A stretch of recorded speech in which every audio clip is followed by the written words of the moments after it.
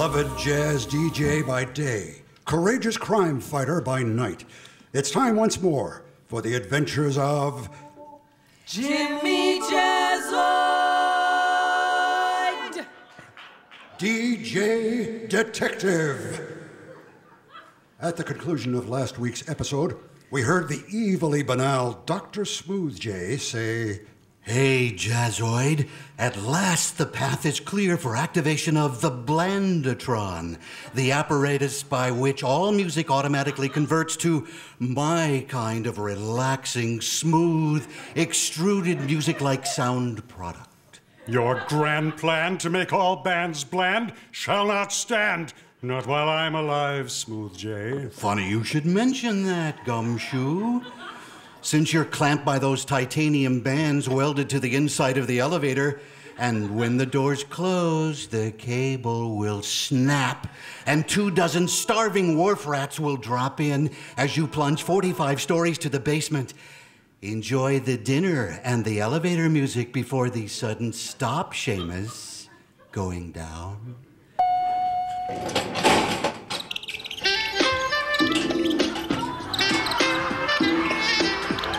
Oh, no! Not Kenny G! No, I do want to die! Whoa, whoa, whoa, whoa, whoa, whoa, whoa. can our DJ Detective possibly survive? Stay tuned to find out. Support for Jimmy Jazzoid comes from the folks at the Toxic Black Sludge Company, for all your toxic black sludge needs, and the Terrell Corporation, manufacturing state-of-the-art replicants for both domestic and off-planet applications. Terrell, more human than human. We continue now with the further adventures of Jimmy Jazzoid, DJ Detective. As you recall, when last we saw Jimmy, he was welded into a runway elevator filled with starving wharf rats, maddened to carnivorous rage by Dr. Smoothjay's diabolical music, and hurtling at blinding speed toward utter obliteration. Well, after Jimmy escaped from the elevator,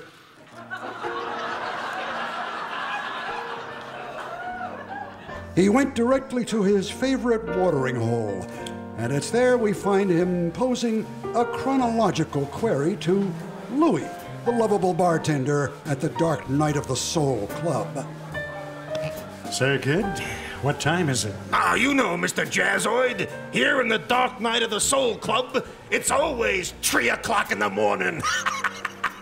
Hiya, Jimmy. Ah, well, if it isn't my favorite floozy, Moistella Culatello. Buy a doxy a drinky? Louis, a triple for the trollop. Check.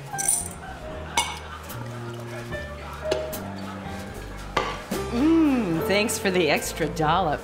So, Jimmy, how come you and me never, got together? Sorry, Slattern, but I spend my spare time with my model airplanes. Jimmy, I can be way more fun than that. Yeah, but I can hang model airplanes from my bedroom ceiling. That's no problem. I'd love to hang from your... Oh, hi, Greta. Are you singing tonight? Sure am. And Jimmy, I couldn't help but overhear what Moistella's been saying to you, and I have to agree. You know, Jimmy, you could have a great career. And I should. Yes, you should. Only one thing stops you, dear. You're too good. I'm too good. If you want a future, darling, why don't you get a past? 'Cause this fateful moment's coming at last. We're all alone, no chaperone can get our number. The world's in slumber, let's misbehave. There's something wild about you, child, that's so contagious. Let's be outrageous, let's misbehave. When Adam won Eve's hand, he wouldn't stand for teasing.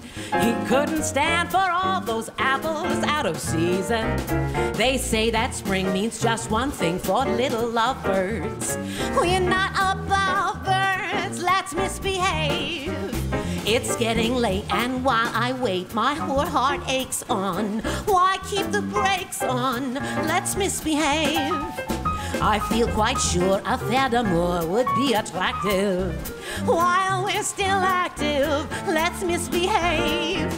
You know my heart is true when you say you for me care. I'm sure someone will tell, but what the heck do we care? They say that bears have love affairs, and even camels. We're only mammals. Let's misbehave. Let's misbehave. Let's misbehave. Let's misbehave.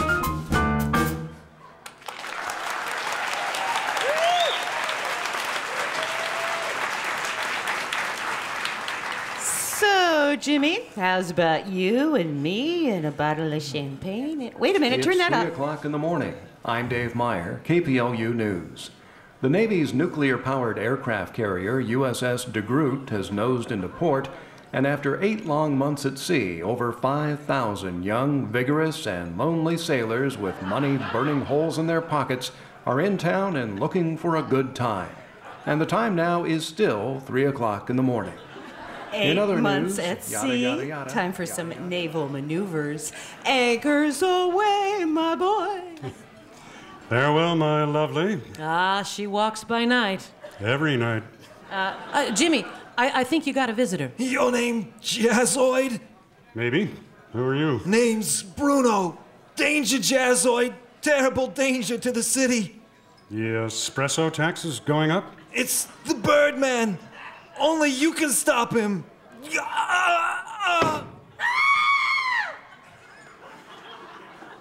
Is he dead, Jimmy? Dead as a man with a big fat beak can be, Louis. Oh, geez, Jimmy, his schnoz ain't that spectacular. Yeah, but this beak's in his back. Ooh. Deep. Ooh. How'd you like to have one of those full of nickels, Louis? What a despicable way to go. I guess I better call the cops, huh? Yeah, I want to report a murder. A murder by Birdbeak. Me? I'm Louis the bartender at the Dark Night of the Soul Club. Time of death? 3 o'clock in the morning. What else? Looks like a long, dark night, Mr. Jazzoid, and you're gonna need to stay alert. How about one of my triple tall, low-fat, high-virtue, marshmallow, caramel, lingonberry, latte Molokai mochas made with fair trade, grown in the shade, clean green beans, picked by happy, well-fed, picturesque peasants who only do it for the healthful exercise that they find so pleasant.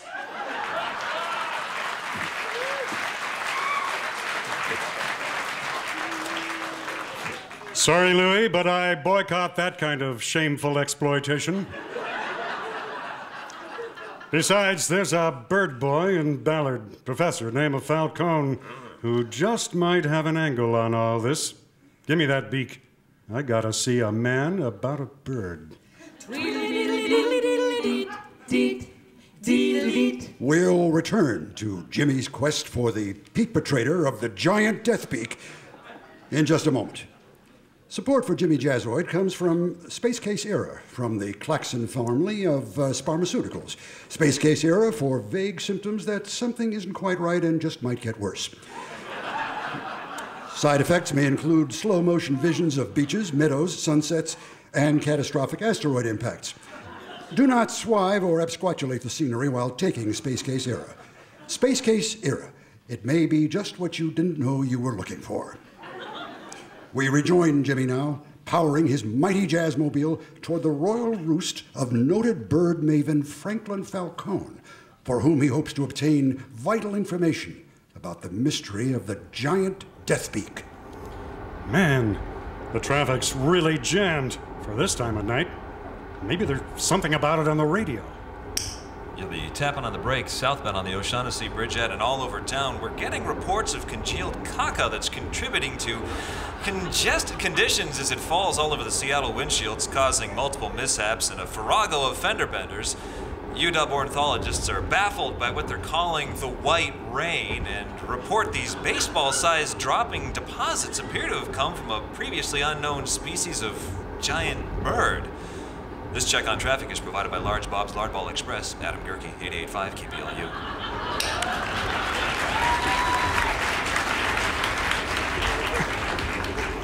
First the giant death beak, and now these double-dip bird blasts. Coincidence? Whoa. Maybe not. That must have been some big bird, and me with an empty washer reservoir. Here we are, a 2-story birdhouse on the corner of Sydney and Green Streets.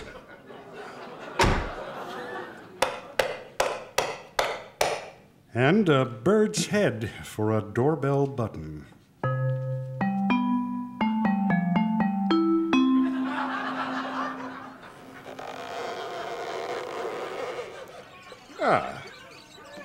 Mr. Jazzoid, welcome to my humble nest. I've been expecting you. You knew I was coming? Of course. What with the recent ornithological developments being reported on the radio, I knew it would be only a matter of time before the famous DJ detective would come to seek my expert. Will you knock it off? As I was saying, don't make me come down there. They've been under a lot of stress lately. And now, Mr. Jazzoid, may I offer you some nuts or grubs? Something to drink. A bottle of avian water, perhaps? No, thanks. But could you take a gander at this beak? Oh, my, but that is a magnificent mandible. I must confess I can't quite place it. Where did you find this? Broken off about 8 inches into a guy's back. Ooh, that is distressing. I would hate to think that any of our feathered friends could be capable of such... Frankie, the news is all over the... Oh, excuse me, Professor Falcone. I didn't realize you had company. Oh, my dear. Mr. Jazzoid, may I present April, my, research assistant. Pleased to meet you, I'm sure. April has given up a promising career as an interpretive dancer to assist me in my work. Wait a second. You're not. April Showers and her amazing trained voice. Yeah, you caught my act? Well, only that one time. I happened to be passing by the theater and, I just dropped in to get out of the rain and... Say, how'd you ever get those birds to take off your, remove your... Well, the zippers were pretty easy. It was the hooks and eyes they had the most trouble with. But I talked their tweets, so once I explained it to them, Much as I hate to interrupt any discussion of Ms. Shower's former lurid profession... It was art, Frankie! Uh-huh. Well, I need to get a reference book from the laboratory, April. Perhaps you would keep our guest company until I return. He's gone now. It's safe to talk. Mr. Jazzoid, you gotta stop him. He's insane! You mean he's out of sync with the reality-based community? I mean, he's nuttier than 2 Waltz and mice. A total whack job from way back. All this gridlock from the windshield bird bombs are happening on his orders, so he can take over the city, and he's the one who beak-stabbed poor Bruno. But why? Because he knew too much, Mr. Jazzoid. And now I'm sorry to say, so do you. Frankie, no! Put down that beak! Step away from the Jazzoid, Sally. There's plenty of beak here for both of you. Sally? I thought your name was April. It's a long story, Mr. Jazzoid. Very long. You see, Sally, or April as you know her, is quite a bit older than she looks. Well, if you don't mind my asking, how old are you? I'm 29. No, that seems 1,000 years old.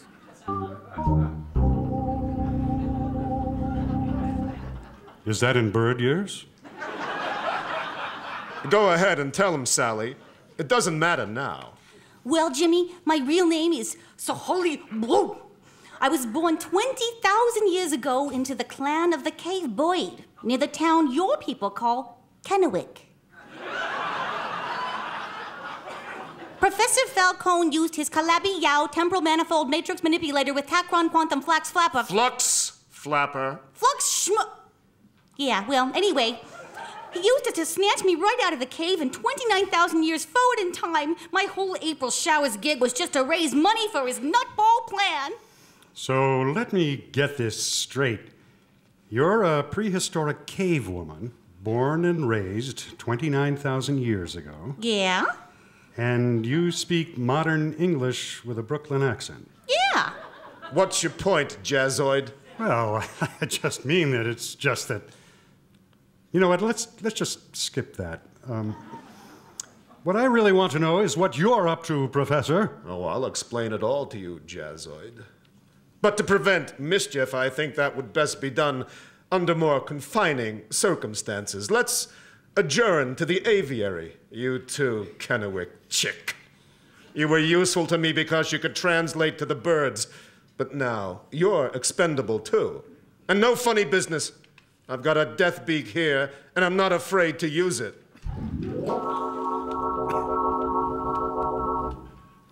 Hi. Wally Neff here for KPLU Corporeal Contributions. The kind of informative, inspirational, and educational programming you're listening to right now is made possible only with your support. That's why I'm asking you to consider extending that support just a little bit further by giving of yourself. The proceeds from the generous donation of one of your internal organs to KPLU will help ensure that the quality broadcasting you've come to enjoy and depend on will continue, even if you don't, for many years to come. To learn how your insides can benefit KPLU, click on Give Till You Croak. And our grateful thanks.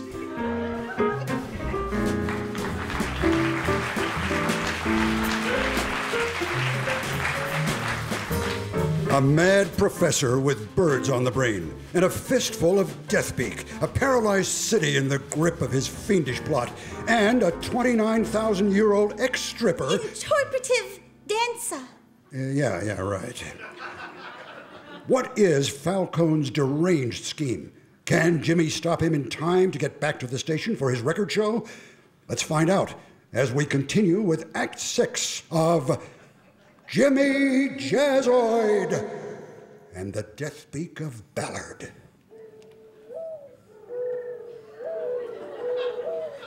You know, I love the sound of doves cooing in the aviary. It reminds me of, I don't know, cooing doves, I guess. Okay, Professor, you've got us where you want us. Now, what's this bird business all about? You know, the Greek philosopher Plato once said that man is the biped without feathers. Now, my experiments have corrected that deficiency. But how could you? With a DNA retwirlotrometer, of course. I've been able to convert ordinary, boring, old, featherless, earthbound humans into a new super being. You mean they're... Yes. Half man, half bird. Murd. Together, we will rule Seattle. Or at least Ballard. All right, Professor, I've heard enough. Who are you really? Who am I? I'll tell you who I am. I'm the recorded telemarketer you can't hang up on. I'm the teenager with a cell phone behind you at the movies. I am the Viagra spammer. I'm the guy who starts the standing ovation. You mean you're... Pleased to meet you. Glad you guessed my name. Hoo-hoo! Hoo-hoo! So you are the Birdman? Duh. Yes, Jamesoid. Birds are my business, and business is good. Even now, my feathered followers have packed the house at your beloved Dark Night of the Soul Club. Good evening, boys and gulls, and welcome to the Dark Night of the Soul Club. Hey, if a seagull is a bird that lives near the sea, is a bird that lives near the bay a bagel? Hey, thank you. Take my shrike, please. Hey, waiters, there's a soup in my flies. Thank you, you're beautiful. If you'd come earlier, you could have got the worm. Hey, I know you're out there. I can hear you breathing. But seriously, Spoonbills, you're a warbeful audience, and I hope you have a pheasant evening. Now, this is the part of the show where I take requests, so if you like, even you two can make one. Rockin' Robin! Ornithology! Oh, okay. How about this one? Hit it, boys. Pack up all my care and woe. Here I go, singing low. Bye, bye, blackbird. Where somebody waits for me, sugar sweet, so is he. Bye, bye, blackbird. No one here can love and understand me. And oh, what hard luck stories they all hand me. So make my bed, light the light, I'll arrive late tonight. Blackbird, blackbird, blackbird, bye-bye.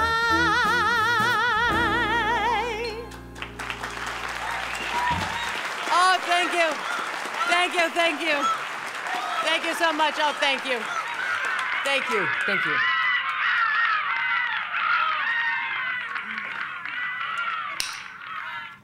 Ah, that hidden transmitter I installed at the club worked perfectly. And so nice to hear my merds having such a fine feathered time before they fan out to seize the power station and coffee stands. You're crazy, Falcone. Yes, and I'm loving it! And once that little surprise I've prepared for you here begins, I guarantee you'll be in no position to stop me. Well, kiddos, I must fly. Please excuse me while I kiss the sky. Did he just say, kiss this guy? I thought it was Christmas pie. Well, listen, April, how do you say your real name again? Sahali Boop. Sally Boop? No. Sahali Boop. Sally Boop? No. Sahal. Fine, right, Sally Boop, whatever. What's that? Look, the walls, they're closing in. Oh, we gotta get out of here. I can't budge this door. There's only seconds left. We'll be crushed flatter than a fifth. Let me give it a try. Stand back, Jimmy.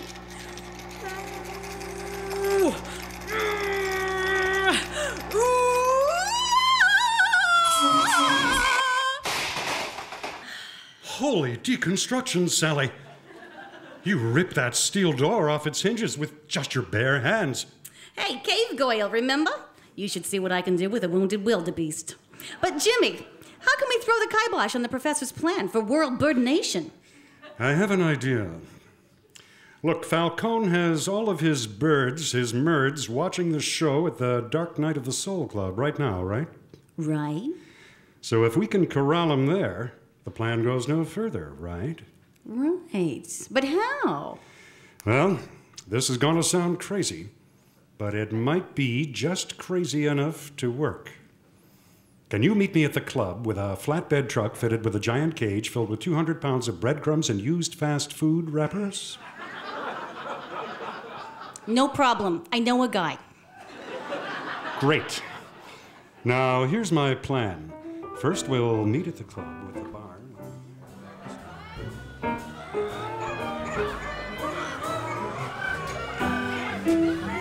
Quite a flock you got here, Louis. I always said this place was for the birds. Mr. Jazzoid, I'm so glad you're back. It's just been awful here. We got feathers everywhere. And what they leave for the waiters, oi? Chicken feed, huh? Worse, used chicken feed. We tried everything, but we can't get these birds to leave. Well, I just might be able to help you out with that one, Louis.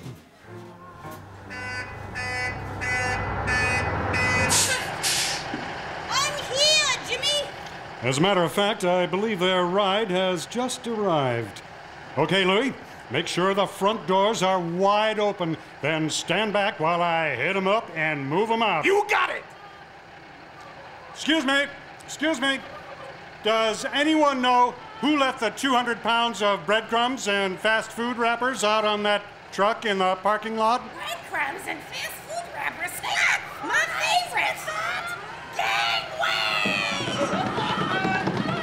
They're out the door, and I'm right behind them. Oh, look at them, Jimmy. They're in the cage and pecking their little hearts out. Then all that's left to do is just throw that switch, Sally. What? This one here? No, the big red one. Got it. Bye-bye, birdies.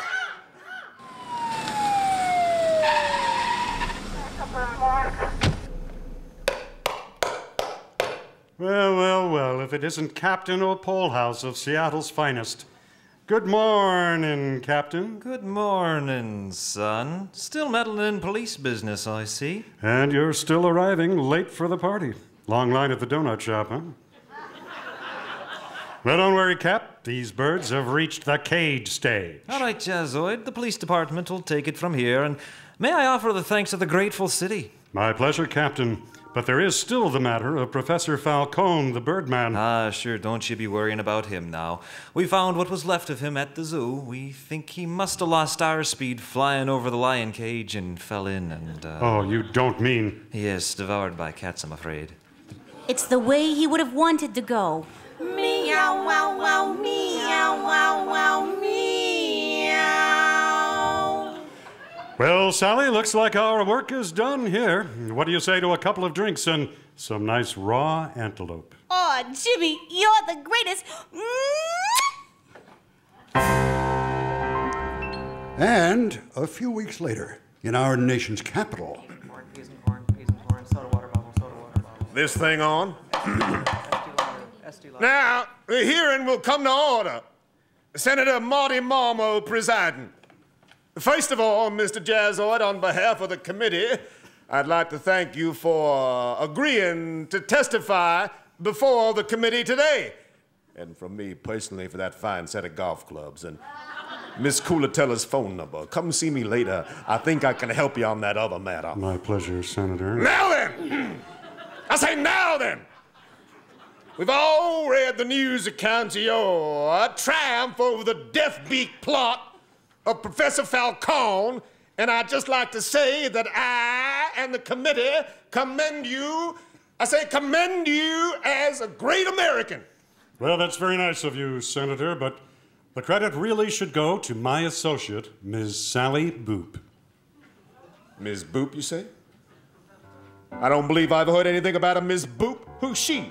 Who is Sally Boop? Well... Sally Boop, boop, boop, boop, boop. Sally Boop, boop, boop, boop, boop. Well, there's a gal in the daily papers we all know. Sally Boop, boop, boop, boop, boop. She lived way back a long time ago. Sally Boop, boop, boop, boop, boop. She don't eat nothing but a bear cat soup. Sally Boop, boop, boop, boop, boop. Well, this gal's name is Sally Boop. Sally Boop, boop, boop, boop, boop. She got a chauffeur that's a genuine dinosaur. Sally Boop, boop, boop, boop, boop. And she can knuckle your head before you count to 4. Sally Boop, boop, boop, boop, boop. She got a big ugly club and a head full of hair. Sally Boop, boop, boop, boop, boop. Like great big lions and grizzly bears. Sally Boop, boop, boop, boop, boop. Sally Boop. She's the toughest chick there is alive. Sally Boop. Wears clothes from a white cat's hide. Sally Boop. She's the queen of the jungle jive. Look at that cave girl go. Rides through the jungle tearing limbs off of trees. Sally Boop, boop, boop, boop, boop. Knocking great big monsters dead on their knees. Sally Boop, boop, boop, boop, boop. The cats don't bug her 'cause they know better. Sally Boop, boop, boop, boop, boop. 'Cause she's a mean motor scooter and a fair go-getter. Sally Boop, boop, boop, boop, boop. Sally Boop. She's the toughest chick there is alive. Sally Boop. Wears clothes from a white cat's hide. Sally Boop. She's the queen of the jungle jive. Look at that cave girl go. Ow! There she goes. Sally Boop. She sure is hip, ain't she? Sally Boop, boop. Like what's happening? Hi-ho, gynoso. Ride, Sally, ride. Sally boop, boop, boop, boop. Sally boop. You've just thrilled to another adventure from the files of Jimmy Jazzoid, DJ Detective. The parts of Jimmy and Wally Neff were played by Dick Stein.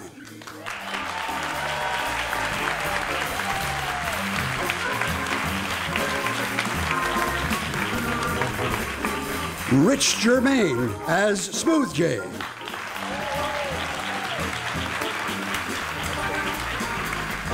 Adam Gerke as himself, Bruno, and Captain Polehouse. Robin Lloyd, who had entirely too much fun at Value Village, as Moistella Colatello. The part of Sally Boop was played by Paige Hansen. And as Louis the bartender, Senator Marmo, and Frankie Falcone, Frank Corrado.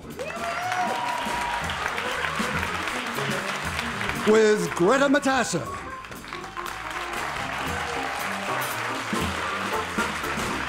And the vocal stylings of the fabulous Fender Skirts, Diane, Jenny, and Kechi.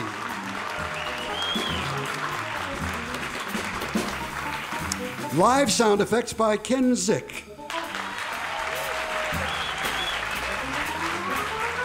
Broadcast engineering and sound mix by John Kessler. Technical direction by Lowell Kiso. Engineering support by Nick Winter. Thanks to Felix Bonnell and the Museum of History and Industry and KPLU's Joey Cohen. This KPLU production of Jimmy Jazzoid and the Deathbeak of Ballard was written, produced, and directed by Dick Stein.